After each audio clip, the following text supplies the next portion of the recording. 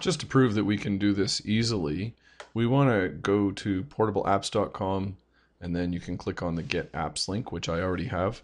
And that will bring you up to this humongous list of different software packages that you can use portably, which means that you don't need an administrator to do a proper install.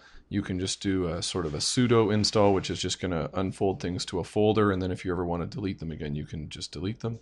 I'm going to do a search for GIMP, and I'm going to click on it, and after I click on it, this green download now comes up.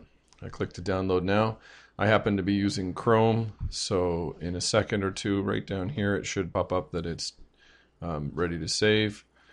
I actually have a folder on my desktop called Portable Apps, and I find that that just keeps everything simple. You can see I've already got some things in there.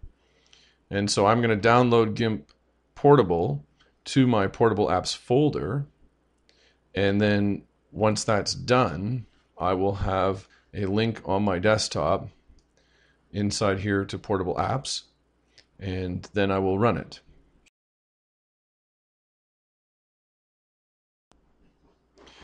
So now I can see it's finished downloading in Chrome, and I can say show in folder, and it's going to show in my folder that I have this file, and I can just double click on it and run it. And the install, this is version 2.8, so the install looks like this. I'm just going to leave it as next, next, next. If I've already put it into a Portable Apps folder on my desktop, it detects it automatically. If not, you'll have to click Browse and put it somewhere that you want. I think having it on the desktop is really great because it just keeps it simple. It's going to go through the install process now. So now that the GIMP-Portable is finished installing, it shows like this. We can just say run and finish, and it will take a long time to come up. While you're waiting for it to run the first time, which trust me, you'll have a lot of time to wait while it runs that first time, what I highly recommend you do, go into your Portable Apps, and you can do this at the same time while it's loading. Go into GIMP-Portable folder.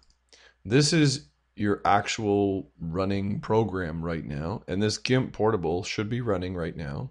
What I'm going to do, just to quickly demonstrate, is if you right-click on it and choose Send to and then Desktop Create Shortcut, it will create a link on your desktop that's nice and easy to use, looks something like this, and then what you can do is you can just rename this to something easy. If you just click slowly on it one at a time, or you can choose rename, whatever you find easiest. And now you've got your GIMP-Portable icon ready to go on your desktop, as long as you have your Portable Apps folder that hasn't been deleted yet. So this is just an easy way so that you can find it later on.